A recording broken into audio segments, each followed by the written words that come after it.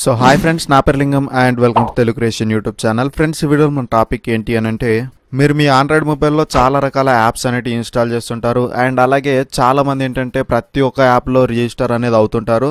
So అవసరం లేని యాప్స్లో కూడా చాలా మంది ఏంటంటే వాళ్ళ జీమెయిల్ ఐడి అనేది ఇచ్చేసి రిజిస్టర్ అనేది అవుతారు. సో అలాంటప్పుడు మీరు ఏం చేస్తారు, ఆ యాప్ అనేది అవసరం లేదన్నప్పుడు ఆటోమేటిక్గా యాప్ అనేది డిలీట్ చేస్తారు. బట్ మీ జీమెయిల్ ఐడి అనేది దానికి అలాగే అటాచ్ అయి ఉండిపోతుంది. సో మీ జీమెయిల్కి ఆ యాప్ అనేది అలాగే కనెక్ట్ అయి ఉంటుంది. సో దాన్ని ఏ విధంగా డిస్కనెక్ట్ చేయాలి అని చెప్పేసి ఈ వీడియోలో ఎక్స్ప్లెయిన్ చేస్తాను.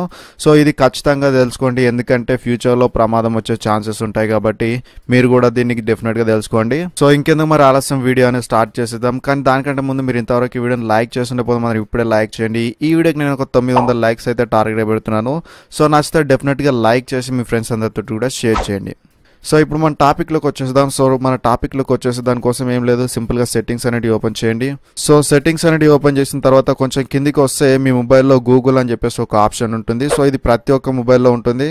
సో ఏం లేదు, సింపుల్గా దీన్ని ఓపెన్ చేయండి. అండ్ ఓపెన్ చేసిన తర్వాత మీరు ఇక్కడ కిందికి వచ్చేస్తే యాప్స్ కనెక్టెడ్ అని చెప్పేసి ఒక ఆప్షన్ కనిపిస్తుంది.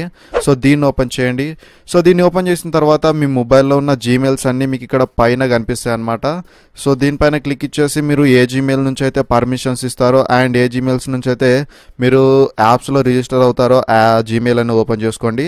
సో జీమెయిల్ అనేది ఓపెన్ చేస్తే మీకు ఈ విధంగా యాప్స్ అనేటివి వస్తాయి. సో దీంట్లో చూడొచ్చు, నా మొబైల్లో ఈ యాప్స్ అనేటివి ఇప్పుడు ప్రస్తుతానికి లేవు. బట్ ఇది అన్ని యాప్స్కి నేను జీమెయిల్ అనేది ఇచ్చేసి రిజిస్టర్ అనేది అయ్యాను. సో అందుకే నాకు ఇక్కడ ఇంకా కనెక్టెడ్ లిస్ట్లోనే ఉన్నాయి యాప్స్ అనేటివి. సో ఈ విధంగా మీకు మొబైల్లో కూడా కనెక్టెడ్ యాప్స్ అనేటివి ఉంటాయి. సో వీటిని మీరు రిమూవ్ చేసుకోండి. సో రిమూవ్ చేయడం ఏం లేదు, సింపుల్గా ఏదైతే యాప్ని మీరు రిమూవ్ చేయాలి అనుకుంటున్నారో ఆ యాప్ అనేది ఇలా ఓపెన్ చేయండి. సో ఓపెన్ చేస్తే మీకు ఇక్కడ డిస్కనెక్ట్ అని చెప్పేసి ఒక ఆప్షన్ కనిపిస్తుంది. సో దీనిపైన మీరు క్లిక్ ఇచ్చేసారంటే ఈ విధంగా అడుగుతుంది డిస్కనెక్ట్ చేయాలి అని చెప్పేసి. సో మీరు డిస్కనెక్ట్ అని చెప్పేసి క్లిక్ ఇవ్వగానే మీకు ఈ విధంగా డిస్కనెక్ట్ అనేది అయిపోతుంది. సో ఈ విధంగా మీ మొబైల్లో ఒకవేళ మీరు యూజ్ చేయని యాప్స్ కూడా మీరు ఇంకా కనెక్టెడ్ లిస్ట్లో ఉంటే వీటిని డిస్కనెక్ట్ అనేది చేయండి, ఎందుకంటే వీటి వల్ల ఫ్యూచర్లో ప్రమాదం ఉండే ఛాన్సెస్ ఉంటాయి.